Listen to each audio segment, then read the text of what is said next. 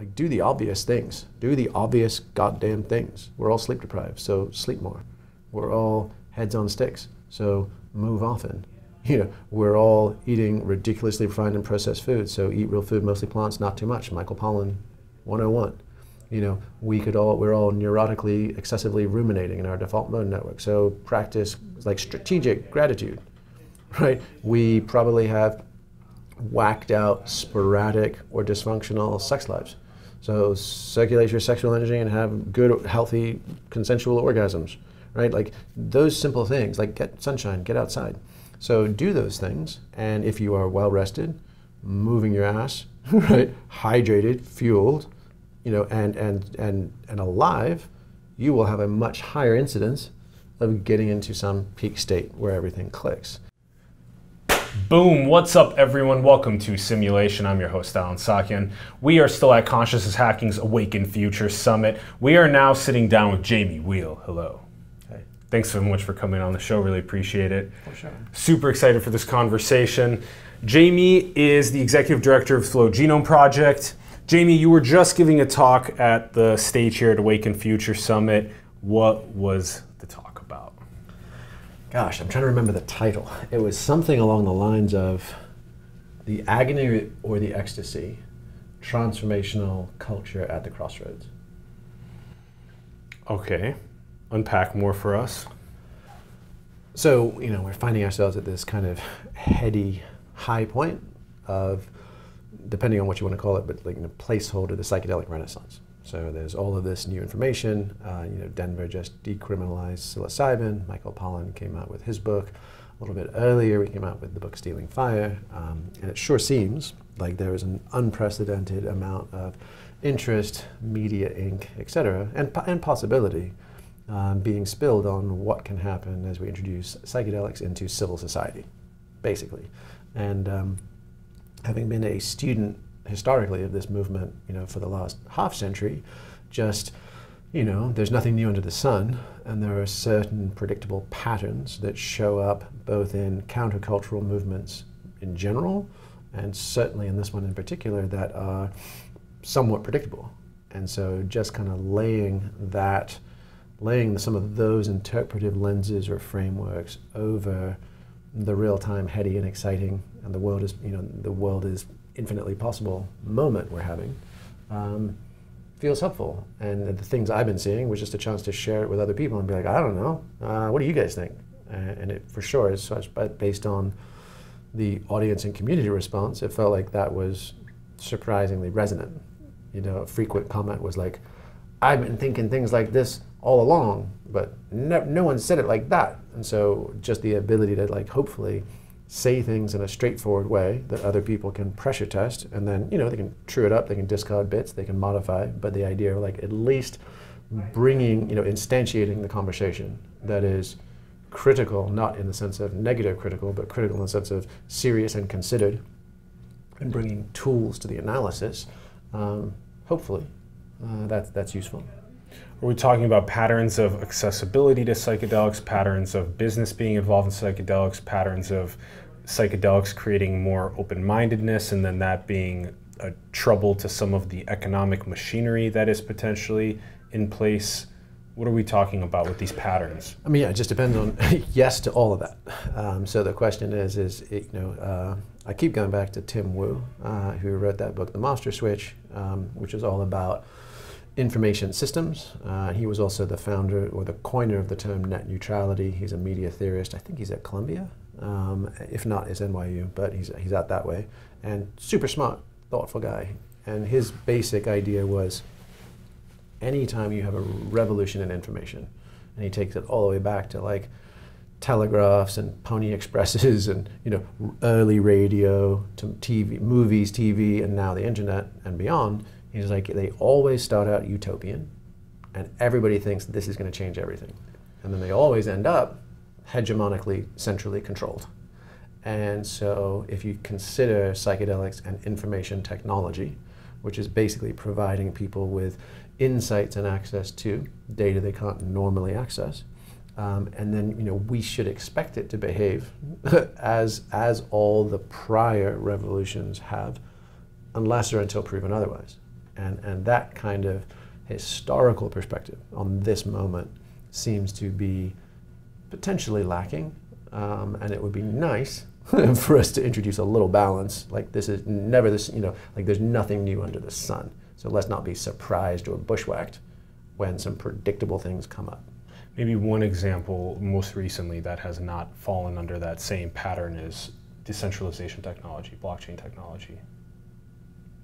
Yeah, although, once you get rid of the speculative bubble around blockchain and you actually see where the momentum actually is, it's with Accenture, it's with PwC, it's with large, centralized, well-capitalized agencies putting in the back end on distributed ledger record keeping. And all of the utopian elements of blockchain, at least, for now, although, stock prices up and down everywhere, everywhere, you're basically, a lot of the frothy utopian visionary stuff just kind of went away when the speculative easy money side failed, and for now, and what we're seeing is, again, sustainable, very dull, but utility level plays made by tons of established players in the market. Now, people love to say IBM didn't create the world's best search engine, disruptive, Google did, right? And that kind of movement, the incumbent never innovates, but that's also a little bit of exceptions proving the rule, that incumbents often actually continue to run the table. And so we'll see. We'll see whether blockchain actually breaks that pattern because of something unique and structural about it, or whether it succumbs to that pattern of capture because of the more persistent trends and forces.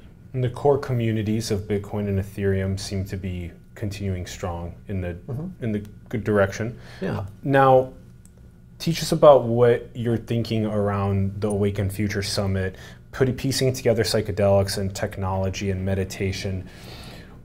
How can we break free from that pattern? I mean, I think, and this is 100% congruent with the decentralized blockchain space, I think that kind of the only chance we have to avoid, game theory, market capture 101, just things regress to someone running the table and locking it down, and then reshaping rules and regs to perpetuate advantage, is just a absolutely unwavering stance towards open source. And that's a tricky thing, because we're pouring, the sort of psychedelic renaissance into the current conditions, current cultural norms and understandings, and there has been a decade plus of kind of quasi-libertarian, very market-friendly, do-gooder business ethos, which bought the big social stocks, the big tech stocks, an awful lot of runway to be free and clear of government constraints, free and clear of civic, oversight or constraint. And that got us to about 2016, right? And then the wheels have come off that. And like, wait a second, the whole make the world a better place thing that became an absolute platitude, was that legit?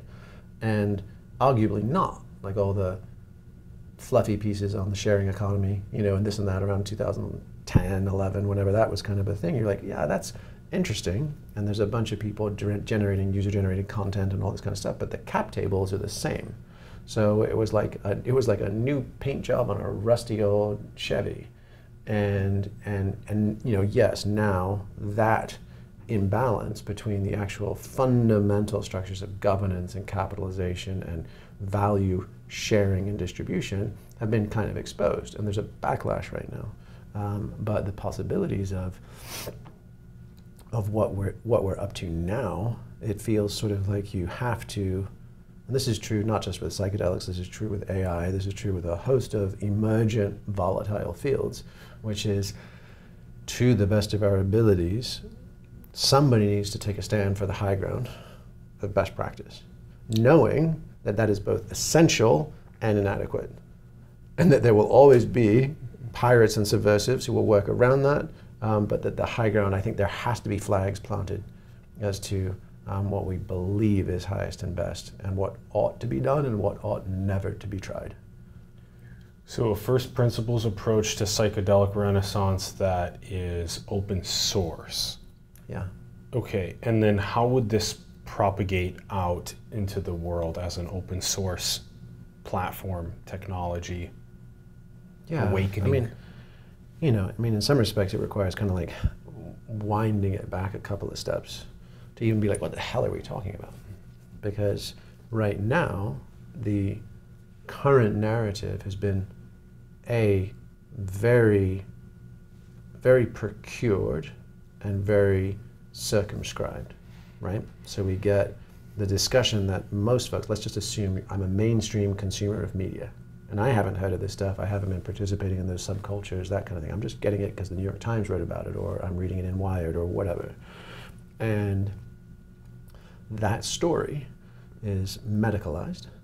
That story is pharmacologicized, right? That story invariably focuses on PTSD, and specifically of highly sympathetic populations, which should be, which is war veterans and childhood abuse and sexual trauma. So you have basically a persona or character that can really not be challenged and shouldn't be. I mean, those are people who have suffered far more greatly than any human should expect to be, and deserve the best interventions available. So, but that is also that there is not a strategy in those being the faces of the movement.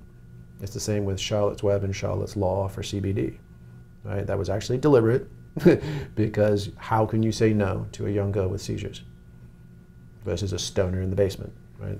Very, very specific messaging. And so that's an element. It's neither good nor bad, it's just choices.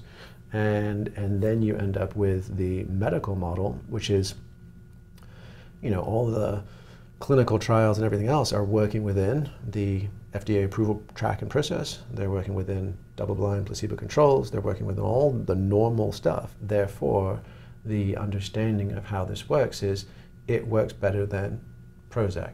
It works better than talk therapy. It has these benefits and this efficacy and is cost effective. It has better percentage returns. It does whatever it does. But that is just an utterly foreign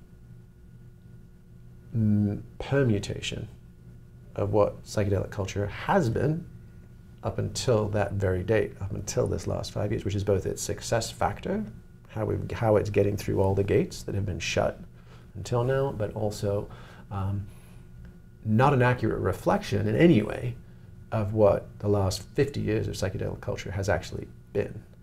And even the thousands of the most indigenous use of the plant medicines as well. Yeah. It's just, right, like you explained, the last 5 years, I agree that almost certainly it's been portrayed as assisting, psychedelic-assisted psychotherapy is the main portrayal of this, rather than the awakening properties that have been used for thousands of years of communion towards unity, all this complex, very interesting point. Just however it ends up unfolding, your bits about it open sourcing and focusing on that, would love to unpack that more with you about how exactly to optimally roll that out. Do you have ideas? I mean, super nascent based on the last 72 hours of conversations with MAPS and other places, but it's basically my strong advocacy to Rick and the team at MAPS is like, take that ground, claim the high ground. Don't leave it up to, hey, we think a benefit corp or nonprofit is probably the best way to go and we're gonna do it that way. But who are we to say? We are the ones to say. We have taken 30 years of impeccable, high integrity action on behalf of everybody with no promise of happy outcome. Now the happy outcome is here. We are actually going to name, and like for instance, and the simplest thing is their B Corp taking responsibility for sanctioned manufacture and distribution of clinical MDMA. You're like, okay, great. So then, they have the power at this moment to articulate, we will only distribute it to organizations with this entity structure, with this governance, right, with this charter or bill of rights or best practices, and we will modulate that. Will that stop pirates and vagabonds? Not at all. And we should anticipate and expect that, just like rip off Chinese DVDs. But we should also have that as clean a signal as possible to consumers, because the consumers of, let's just fast forward 24 months, and you do have expanded access MDMA, assisted psychotherapy. Well, whether or not that's yet plugged into the health insurance and reimbursement system, whether it's cash up front, however it stacks, you have people that are in highly vulnerable states. Like, I have treatment-resistant anxiety, depression, suicidal ideation, whatever it may be. Like, I am banged up and hurting, and I am desperate for a solution. So to have a clear signal on the Hill, this is a safe place. This has reliable quality control. This has solid adherence to best practices. That level, and this is like my internal experience, healing, vulnerability, trauma, all of it is being held in hands that are free from ethical compromise. Yeah. And whether the journalists have ethical guidelines, lawyers and doctors and therapists have ethical guidelines, it feels like the intersection of this profound a form of therapy with market forces is a recipe for, to put it absolutely mildly, mixed results. This is a good idea, is having the ones of the most robust ethos be the ones that push the paradigm forward, and then also distribute to others that align with the ethos, and kind of create that as the zeitgeist around psychedelics and the Renaissance. And otherwise you can get this mixed bag of market forces with the psychedelic movement. Yeah, that's well summarized. Okay. All right, let's move into flow. Do we have to? Well, to put it mildly, Stealing Fire, Flow Genome Project are just some of the most important ventures into what is so unknown about our deepest cognitive drives and instincts and behaviors. To be able to pursue something with the North Star and lose sense of time is a feeling that I think everybody cares about, yeah. and everybody deserves. Yeah. And so, what has been happening since then until now, the cutting edge, 2019? What are you learning about flow right now? Well, I mean, even to walk it back a little, to give us permission to riff, which Yes. is that flow is arguably a subset of positive non-ordinary states, right? So you can have positive non-ordinary meditative experiences, transformative technological experiences, sexual experiences, kinetic experiences, dance, movement, action, sports, whatever, and flow is a specific element of that. So if you want to talk about kind of ecstasis, which would be the bigger, old school name that we kind of put on top of that whole category, what is happening now that wasn't happening a couple of years ago? I think that there is an increasing understanding of, simply, 5 years ago, it was all about alpha and theta waves and groovy meditation. And maybe a little heart rate variability, as far as you really want to talk about mechanisms of action. And now there's a clear rising tide of interest in gamma waves, waking delta waves, vagal nerve and vagal nerve tone, and the endocannabinoid system, which is, most folks don't even know this. Like 9 out of 10 American doctors have no fucking idea what the ECS is. All the research is Israeli, and which is fascinating because it is such an ass-backwards way it got to be that. There was a US senator who had a son who was a stoner in college, like 20 years ago, was freaked out and called. He's like, who's doing any of this research? Who knows what the hell's going on? And is my son going to fry his brain? It was like help me. Like he was fully indoctrinated, like Nancy Reagan, just say no kind of stuff. Found this out of the way, completely underfunded Israeli researcher who'd just been chugging along on cannabinoid research was like, oh my God, you saved my life, you saved my family and my kid. And then it's put, like, I think it was State Department funding towards Israeli research on the endocannabinoid system. So you're like, okay, fascinating. And they actually discovered that that the endocannabinoid system basically functions as a secondary immune system in our entire system. So like our immune system, the one everybody thinks of, just gins up white blood cells when something's wrong and it has to go fight it, right?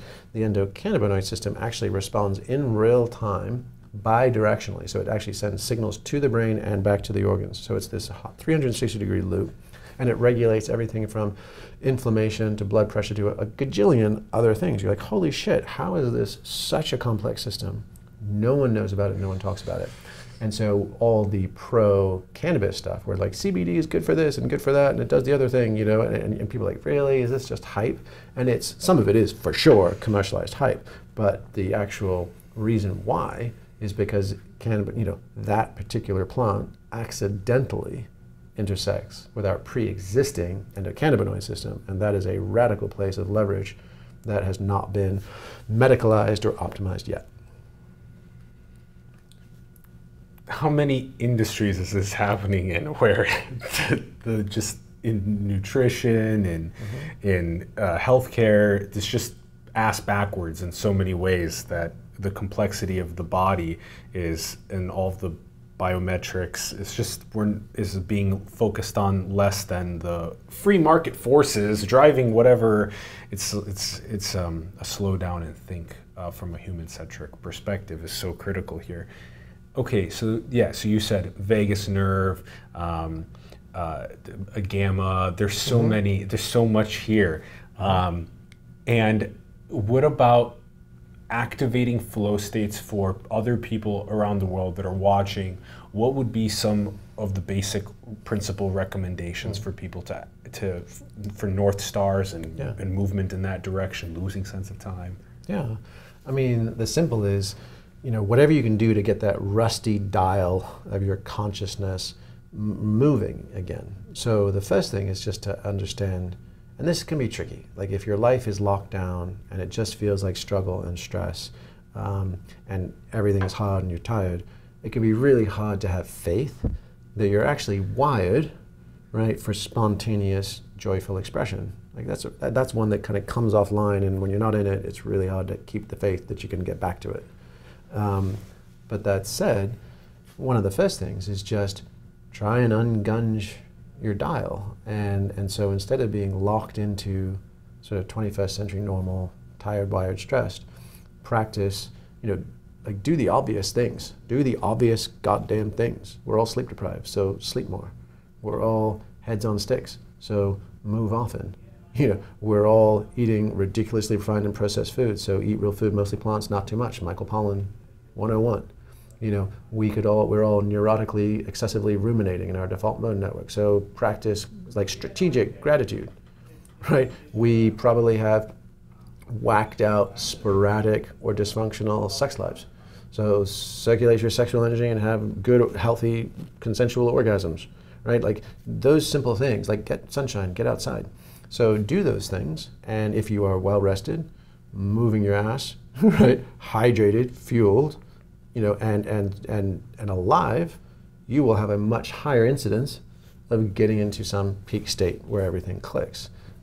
As far as specific things, if you really want to get kind of technical, Josh Waitzkin, the chess prodigy who wrote The Art of Learning and a bunch of other books, he's a super smart dude and really good at cracking the code on a bunch of different disciplines. And it's kind of why I think he's such good friends with Tim Ferriss and everything, that they sort of like minds in that way. You know, he has a 4-step process, and I think we've modified it at some point, so I don't remember which bits is Josh's, because we kind of combined it with some of the Red Bull extreme sports prep that we were observing and watching. But it's basically, you know, fuel, so basically have some high quality stable energy source, so you're just glucose to the brain, 101. Move, like literally engage in some priming process of, and it's literally like we are monkeys come down out of trees, and like we're only as conscious as our movement patterns. So if we're like wobbling around from like fixed object to fixed object, and we're just heads on sticks, and we, you know, and our feet are encased in rubber and leather, and we just never are actually grounded and going through full ranges of motion, our consciousness is constrained as a result. So full range of motion, it can be as simple as taking the stairs instead of the elevator. It can be all the normal kind of goofy stuff that's normally about like, my belly's a little fat and how do I burn calories? But like, it's actually like embodied cognition, like move because you will become more awake and alert. Breathe, changing your respiratory pattern changes your state of consciousness. You know, if you breathe really slowly, you can downregulate your nervous system. If you breathe really quickly, you can upregulate your nervous system. And if you breathe super fast, deeply for a long time, you can completely transcend your nervous system. And then listen, like music is amazingly potent. So pick your favorite tunes that amp you up, chill you out, whatever, combine those, and then go and do the thing that is either challenging and you want to be at your best, or super fun and you want to be at your best. And then rinse, wash, repeat. It's a lot of great stuff there, Jamie. Okay, so finding what is, you gave us the fuel with sleep and nutrition and movement, and much more likely to get ourselves to peak states doing these things. Simultaneously, we are starving for meaning in our lives at the same time. So for people that are searching for that, find a North Star. What about that for you? Well, that for me, or that for what I'd recommend? For what you recommend, yeah. I mean, I don't think we actually have to look that far. Like, if you just, I mean, the starters would be like hot tub time machine to 2007. You know, like turn off your social, like dumb down your phone. Turn off everything that's not phone, text, ride sharing, maps, and music. So start, like, reclaim your mind share. If you're just a conditioned dopamine loop fucking monkey, you're done. There is no winning that game. So reclaim your time. And if anybody whinges or starts bargaining right there, that's a sign of how fucked you already are. Like, if it's like, but I like to, my phone is my clock. And you're like, well, buy a goddamn clock. Like, leave your phone in the kitchen. Like, laptops, like, interfering with people's lives, those kind of things. So, like, first of all, it's just unjack from the matrix. And it doesn't have to be, you know, puritanical. You can still make use of the tools, all that kind of stuff, but the endless scrolling, that stuff, you're done. You will not ever have clarity and awareness to do anything useful. So that would be one. Amen. The simplest are, you know, go and program those moments that matter most. Don't let them be incidental or accidental, because life will always expand and crowd them out. And so the simplest is movement in beautiful nature, if you're blessed to have choice around that. And that can be as simple as sit by the irrigation pond with some rushes and some ducks for your lunch instead of, again, thumbing through your scroll. It can be going to your city park or your state park. You know, if you're fortunate, a natural park or, you know, public lands. Like, go and spend time there. Watch the sunrise and watch the sunset. Pay attention to what phase the moon is in. If you're lucky, catch a shooting star. Like, simple ass shit that most zoo animal humans are just missing at this point. I mean, the fact that, like, kids are trying to, like, do chemistry in school because of Sputnik. You know, like, that's literally how we ended up with these ridiculously lopsided science curriculums. You know, was based on the space race circa 1953. And that hasn't been upgraded, but people can't identify 3 living plants outside their window, you know, or phases of the moon, or 2 constellations in the sky, or, right, haven't seen a sunrise or a sunset. So, like, do basic human things and your life will be richer. And then ideally, if you can create simple, safe, appropriate peak experiences for yourself, where you can. You alluded to the selflessness and timelessness, those kinds of breakthroughs. The simplest are respiration, we already talked about it, movement and embodiment, and not just like, it's not like jumping jacks or yoga. It's like just literally like just working out the kinks where we're banged up, imbalanced, etc. Sexuality is a massively strong evolutionary driver. It has all kinds of neurochemical and physiological imprinting, and for the most part, it's tragic, sad, misguided, and unsatisfying for everybody involved. And yet, right there, if you're like, oh, evolution like absolutely made us be able to do this no matter what without an instruction manual, that's a pretty strong degree of encoding. Can you just jump the tracks and reroute all of that neurochemistry over to the project of shifting states of consciousness for the better? You know, spoiler alert, yes, you can. You know, and you combine that with breathing, you combine that with movement, you then combine that with movement or music, and before you know it, you actually end up with a stackable practice that is either the kinkiest biohacking or the nerdiest kink you've ever come across. And you're like, hey, and if any of that freaks you out, just don't worry about it. Back off the stuff that freaks you out. You know, respiration will get you there, right? Movement will get you there. Music will get you there. Every single one of those can actually get you to the destination by itself. If you want to stack them in a combinatory protocol, you will get further faster and generally experience more fun.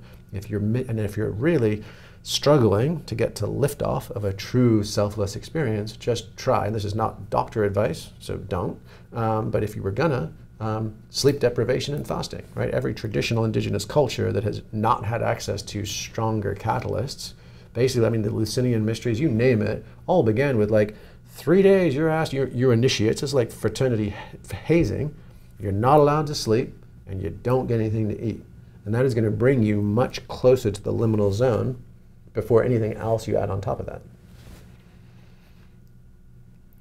Those were so good, so good. Unplug from the matrix and get one more thing to add would be, I think, the kind of the having a buffet of options to play with, to see where the deepest meaning comes from playing with those things, and and then creating and building, tinkering, making, to get meaning from that process as well. Those were all so good, and just the disconnection in these massive metropolises away from nature, civ redesign. Question about what's happening. 8 billion humans, 100 billion come before us, build this incredible world we have, but 8 billion now, since the Industrial Revolution, just and the exponential technology age, AI, synthetic biology, neurotechnology, it's a climate change. There's a lot that's in the hands of millennials and Gen Z to try and come up with solutions to some of the things that are most pressing on the planet. What are some of your thoughts around the eras that we're approaching, and what are some of the best strategies that we can have towards tackling this geopolitically together while continuing to have some competition but collaboration? Well, that's massive. So you threw in like geopolitical cooperation, but then also some form of seemingly like community versus civic kind of civic activation. I mean, the short answer is no idea, and I think about it every day. A slightly longer answer would be, you know, the people I've drawn the most inspiration from lately have been people in the developing world. Amazing humans who are mobilizing needed solutions in their communities with a fraction of the resources we have. And they are sort of acting, well, they're thinking locally and then acting globally.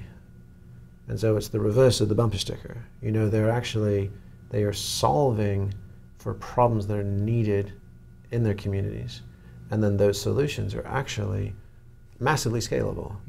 And by design, you know, or by default, actually, by default, because they're coming from places with massive resource constraints, they're ingenious, they're cheap, and they're scalable, and they work, because if they didn't work, we would never have heard about them. So versus like our model, you need an NGO, you need a big nonprofit, you need an app, you need a big exit, you need an IPO, whatever the hell we think it through. They're just like, no man, this is just needed, so we started. And then it caught and it grew, and we've continued to try and help it. And I feel like there is a role of, and I use this term, aware of its directional nature, but reverse innovation. It actually feels like, what has 50 years of the West and the World Bank and the IMF holding forth from on high what the developing world needs to do is like nuclear plants. Well, oops, some of those didn't work. Hydro, oh, that didn't quite work. We're not actually recommending anything. We still do. We're just selling you our last lap of mistakes, with loan shark interest. And what's happening now is the developing world, or for lack of a better term, is actually figuring stuff out. So that idea of like leapfrog innovation, like no one's laying telephone poles anymore, they're going straight to wireless. We're not just getting leapfrog innovation cascading into the undeveloped market, you're actually getting a reciprocal or reverse innovation coming back from those places. And I feel like that's actually, weirdly, one of our greatest sources of hope for ourselves, not just for them. This is so interesting, looking at developing countries that have a greater resource constriction, and whereas we have such abundance that it's the business model of venture capital and stocks and apps and engineers versus just something as simple as having a need in a community, filling that, and then that's very interesting that you say that, Jamie. It's possible that we could look to the developing world for a lot of these leapfrogging technologies. That's very, very cool. I never would have known it, other than just happened to be fortunate enough to get to attend a gathering where some of the major change agents in the world, in Africa, India, China, Central and South America, were there.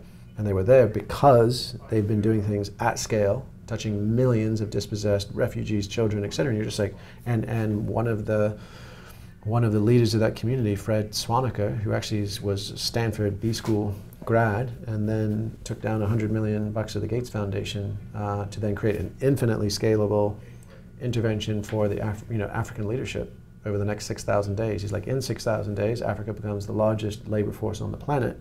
And if we haven't figured out how to do it, we're done. So their sort of talent sourcing was going to townships, refugee center, refugee camps, everywhere else. There were, collections of people that said, who are your young people who have the best chance of solving for all this? And let it literally be a bubble up crowdsource. They weren't doing SATs, they weren't doing GPAs and essays. They were like, come to the community, ask them, nominate those kids, bypass undergrad, go straight to solving basically Africa's unique version of the SDG goals, and said, here's the 7, don't pick a major, pick a problem. Start working on it now at a doctoral level, and go solve that shit. And you're like, oh my God, and they're doing it. And interestingly, they're grads, and then when their grads are done, they do 10% of their income for the next decade. And it's double or nothing. It's like if you're unemployed for 10 years, we lost out. If you make bank, thank you.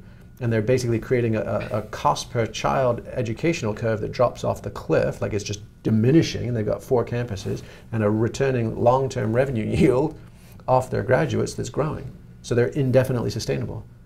And you're like, oh my God, why isn't everybody everywhere doing that? And we were in a conversation with like the Finnish education minister that had just boosted, was responsible for kind of seeing Finland to its #1 ranking, all these folks in Western Europe and North America. And that was what Fred said. He's like, I think your guys' frog in the hot tub isn't boiling hot enough. We're out of fucks, we're out of time. We're bold. I mean, I'm paraphrasing the hell out of Fred, but that's basically what he said. And all you guys like counting beans and diplomatic incremental solutions because of the politics and the entrenched interests of where you're from, he's like, we're just doing it because it's what we got and it needs to be done. And I feel like that kind of, you know, fierce but inspiring kick in the ass is needed all around. What a model that we've also been aiming to propagate is, why not have the education system have children just tackle the world's greatest challenges from the time that they start school, and then that be the focus of the educational curriculum, project-based learning around 100%. The toughest challenges in the world. 100%. Seems like that's what education should be. And really fun and meaningful for the kids, because the #1 complaint about education, no surprise to all of us who went through it, is what the fuck does this have to do with my life? Yeah. And giving kids empowering and engaged connection to the world with real-time feedback around things that matter, and not just like matter on a philosophical level, but like literally cause effect. I'm doing stuff, I see the results. You know, not I'm balancing an equation and I'm never going to use this again. And so that's the irony, is that we actually create far more potent and satisfying educational outcomes when you actually bring the mandate back to how do we create resilient, anti-fragile communities. Forget like how do we groom a knowledge worker to participate in an exponential global economy where robots might take our jobs. Like fuck that.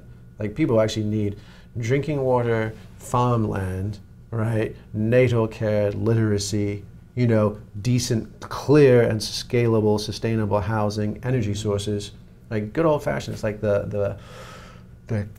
I forget where he's from, maybe it's Kenya, but it's the boy who built windmills. It's that famous TED talk that he offered, right? And the idea of like, I didn't know, but I knew my mother was running out of kerosene and fuel, and I figured out how to make electricity out of windmills. Like that kind of ingenuity, you know, is what we need gajillions more of. And it saves us all the trouble of being like locked to a desk learning shit we know we'll never need. Yeah. Jamie, more for next time. What is going on Playground Earth? Where do we come from beyond the 3D reality? What are your thoughts about that? Well, that was a left turn at Albuquerque. All right. Wait a second. You're gonna have to restate that in more language. Where do we come from? Yeah.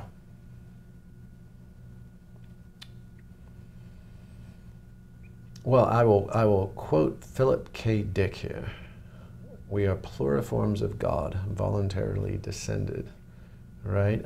To reanimate the yin element, which does not know.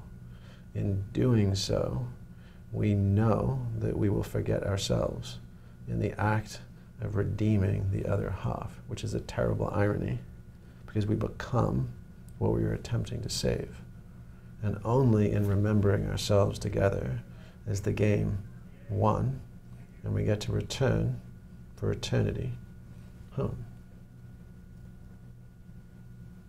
So we descend from a source, and we need to remember here that we did that. Yeah. And that's how to win. Yeah, the infinite game. He calls it anamnesis, right? The forgetting of the forgetting. But then making that commitment, if you engage his thought experiment, right? We know we're going to forget. And then somehow, I mean, this is Shiva and Shakti, right? It's many ancient stories, right? If Shiva and Shakti are the one, being the one all the time gets fucking boring. So they split to play hide and seek. Because that's a lot more fun, right? Split to play hide and seek. To have the game of remembering. Yeah. Yeah. I mean, look, it's like if it was just hanging out on the couch all summer, that would be lame. But if we turn out the lights and you go, boo, you're like, oh, that was fucking rad. Let's play again. Your turn. Yeah. Let's play again. Your turn. Yeah. We also, one of the greatest creations of infinite consciousness is a place where you experience the illusion of being separate from it, which is Earth. Yeah. Interesting ways to look at the same thing. I like that a lot, Jamie. All right. What's going on with simulation theory? I mean, it's a bunch of wanking. Who the fuck cares? I mean, honestly, does it really matter whether our God is in bits and bytes and is an architect, or whether he's wearing bathrobe and sandals? I mean, it doesn't change the fundamental existential question. It just reskins it for the 21st century. I mean, the laws of physics are the laws of physics within the game. You can still realize you're in a game, but the rules of physics encoded into the game still apply unless or until proven otherwise. Now, if somebody gets some Easter egg and figures out how to unlock the next level, good for them and share the wealth. But really, it seems like a remarkably flimsy rework of good old-fashioned maker in the sky. And whether he's slinging ones and zeros or whether he's breathing life into clay, does it fucking matter to us? I don't think so. I'm not aware of anything that shifts or changes based on the full commitment to the simulation hypothesis. I mean, maybe I'm missing something, but... Simultaneously, if we want to get behind the qualia of humans that were there when we invented language, we could run a simulation with the proper resources in 100 years, potentially. Yeah. And that's exciting. So there's a lot to analyze with... Provided we are still around and have figured out the lessons we need to learn right now, versus engaging in like retrospective curiosity. But yeah, for sure. I mean, if we could figure out, hey, did we, for starters, open question, did we ever go wrong? Did we ever veer off the Tao, or like the natural unfolding, or is everything we're doing perfect, essential? That's an interesting question.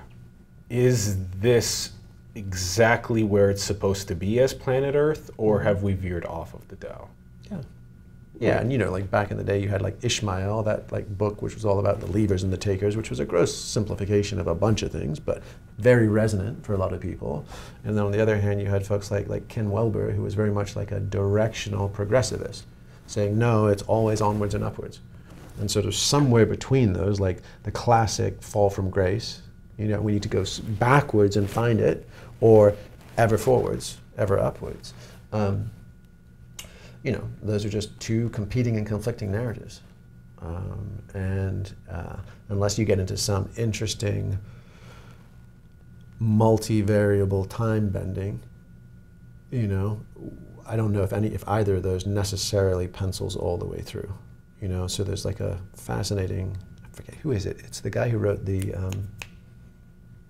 oh, I'm not going to remember. I'll come back to it. It's basically a ridiculously interesting science fiction story where time travel is made possible via, basically instead of like Dune, with like taking the spice for hyperstellar travel, this one is powered by orgasm. But it's actually a legit sci-fi book. It's not, and not Montague? It's not, no, it's not. I'll come back to it. And in one of his stories, there's a star arc that leaves, this is before faster than light travel is invented, and leaves Earth, puts everybody in deep hibernation, and then gets 100 million years later to the star they set the planet on. But then by that point, the faster in life V2, V3s have already been there for 99 million years, setting up an advanced civilization. So literally the ancestors arrive in time for their descendants to be like throwing a party for them.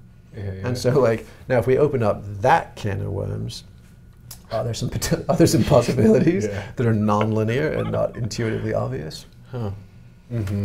Perhaps. That was another interesting angle added to it. Okay, what is the most beautiful thing in the world? Oh, clearly powder skiing in the backcountry with bottomless, like champagne blower with, you know, half a dozen dear friends on a bluebird day. I haven't found anything top that yet.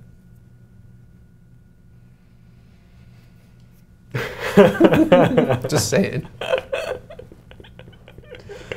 In fact, in my moments of despair, I do like, well, I'm sure there's some movies about this, like there's somebody like, what's your happy place?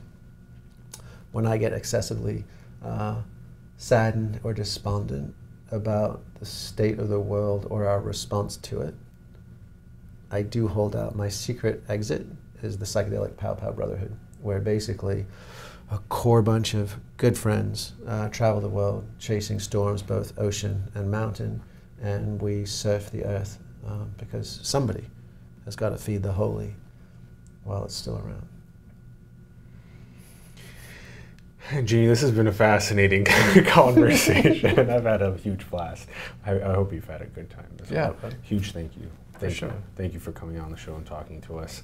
Yeah. I hope that the viewers, you guys, thank you so much for tuning in. We'd love to hear your thoughts in the comments below on the episode. Let us know what you're thinking.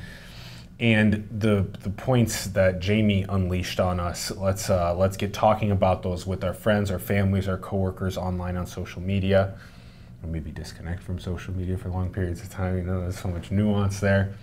And also support people like Jamie. Check out Jamie's links below. Also support consciousness hacking. The links to consciousness hacking are below. Support simulation. Our links are below. Support the organizations, entrepreneurs, and artists around the world that you believe in. Support them, help them grow. And go and build the future, everyone. Manifest your dreams into the world. We love you so much. Thank you for tuning in. We will see you soon. Peace.